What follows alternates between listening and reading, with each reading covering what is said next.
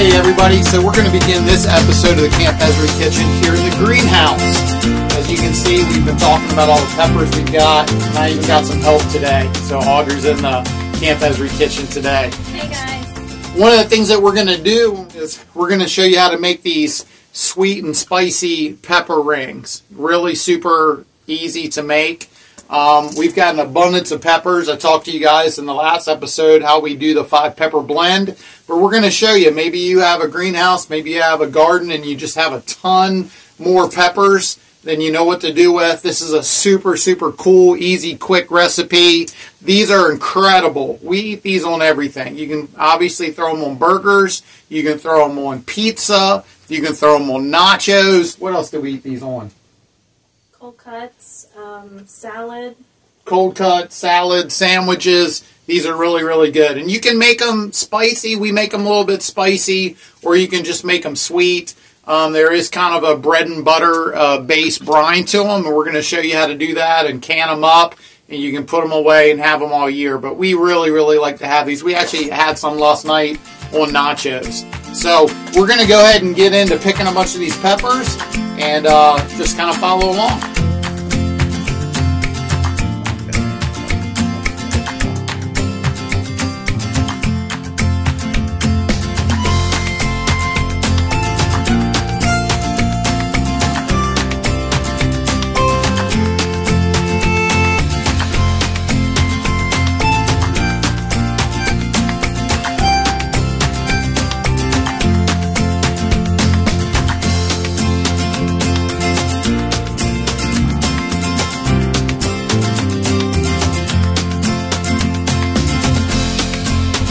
So we went ahead and picked, and we have a tub full of peppers. We actually pulled some tomatoes out of there too. I think I'm going to dry a few more of those. But we're going to go ahead and get these peppers all washed up. And once we get them washed up, then we'll get them cut up, and we'll talk to you a little bit more about how to make these awesome sweet and spicy pepper rings.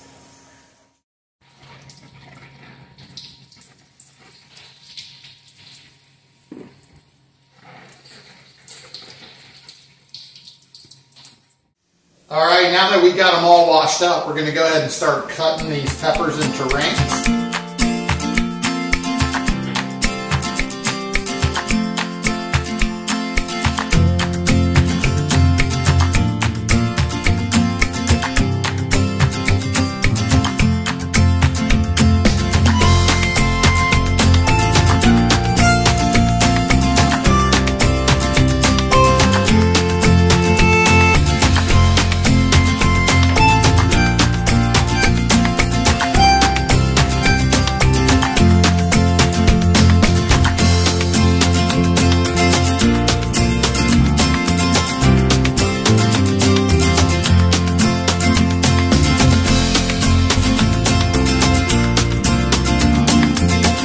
So we're almost at the end of cutting up the peppers, and you want to go ahead and mix them together real good.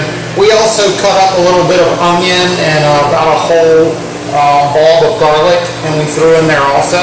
But you want to make sure that you go ahead and mix that up really, really good. And then one of the things that we're going to do is we're going to go ahead and take the whole mixture of peppers when we're done cutting them all up, and we're going to go ahead and put them in the refrigerator for a few hours to get them nice and cold and chilled. That way, when we go ahead and put them in the jars and put the hot liquid on top of them, they tend to stay a little bit more crisp that way. So once we're done with all the peppers, we're going to go ahead and take that whole mixture of peppers and we're going to put it in the refrigerator.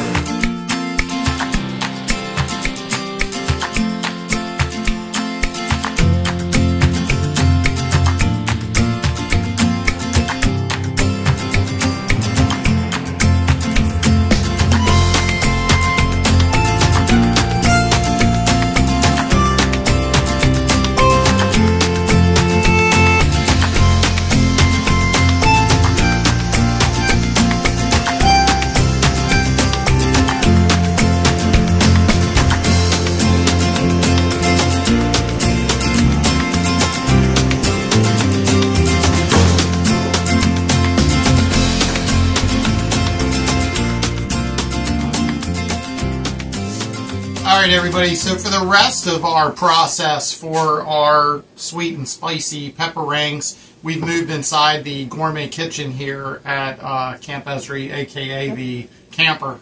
One of the things that we're going to do next is we're going to show you how to put together your brine and your seasoning for your pepper rings.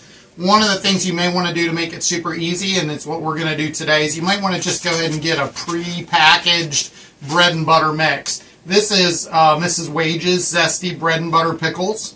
I know they've got these at Walmart. I think I picked these up at Family Farm and Garden.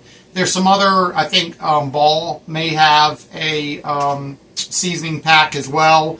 But just in case you were curious about the ingredients and stuff that were in here, a lot of times in the past, and years in the past, Audra will go ahead and make her own brine. So, Audra, what are the basic ingredients somebody would need in order if they were doing bread and butter? Now, this says bread and butter pickles, but again, it's the same process. We're just using peppers because we have an abundance of pepper. So, Audra, if somebody wanted to do bread and butter pickles or bread and butter pickle rings, what are the basic ingredients that we would need in order to do that?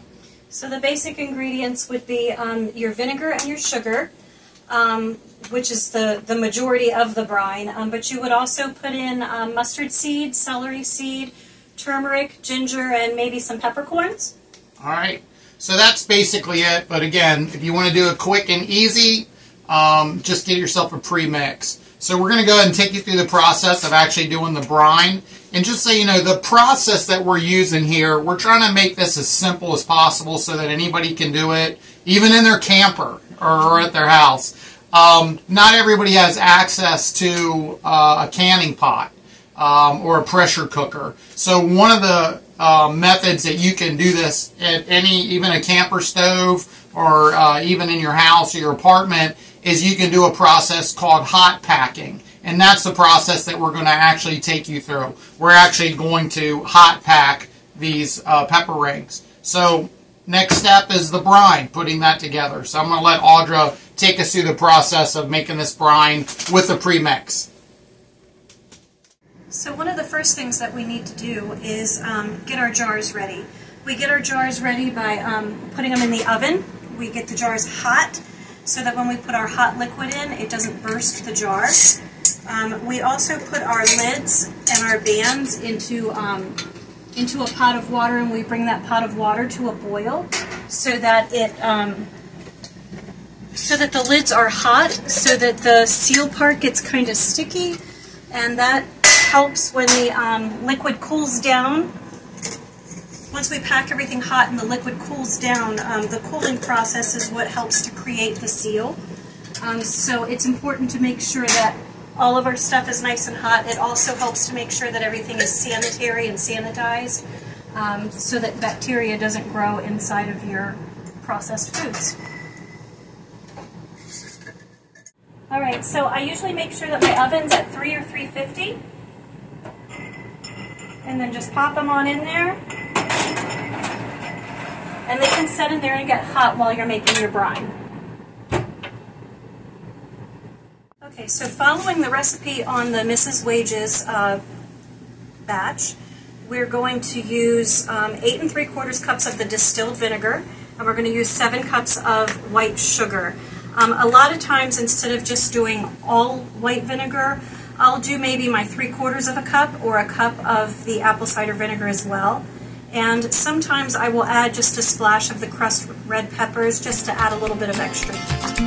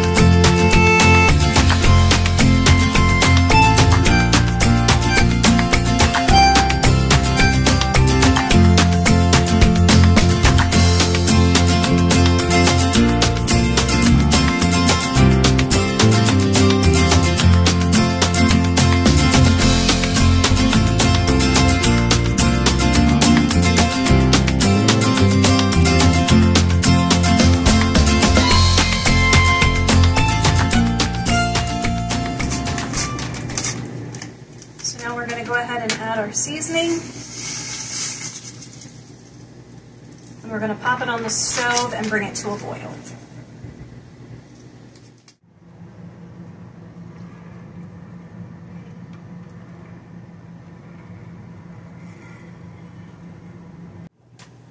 Okay, so now that our brine has come to a boil, we're going to cut it back just to a low simmer,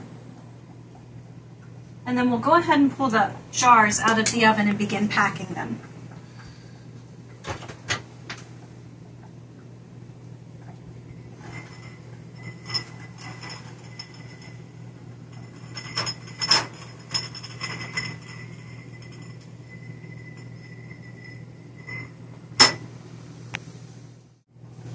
So it's always easier to use the wide mouth jars, especially when packing.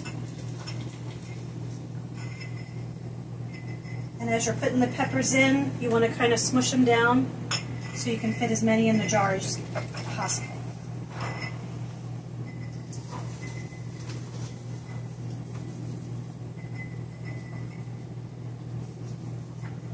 I was trying to think of something that rhymes, you know, like Peter Piper packed a pack of pickled pepper rings. Something tells me that wasn't quite right. I'm making a mess here. Yes, you are. But this is nothing new. Be editing that part out. So after taking the pepper rings out of the refrigerator, we've got the jars all packed in, super, super tight. And now we'll go ahead and do a couple shakes of pepper flakes in each jar. Alright, so now that we have the jars packed nice and tight, we're going to take this hot liquid, our hot brine, and start putting it into the jars. We're going to use this just to make things a little easier so we don't make quite such a mess. We'll just start scooping out of here and start filling the jars.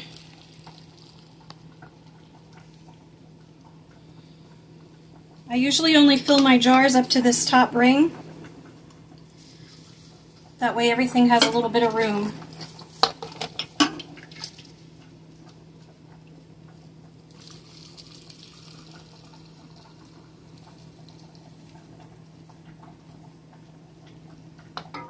So now we're going to take a clean rag and we're going to wipe off the rim just to make sure we didn't leave any brine on there. We want it to be clean so that the seal is able to adhere properly. And from here we can just take our hot lids and rings.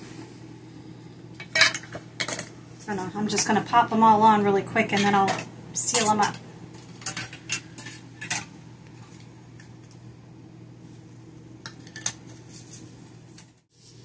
Again, we do everything while it's nice and hot, keeps the jar from bursting, makes sure that that little adhesive part under the band is able to activate so that it's sealed. So we just want to twist everything on good.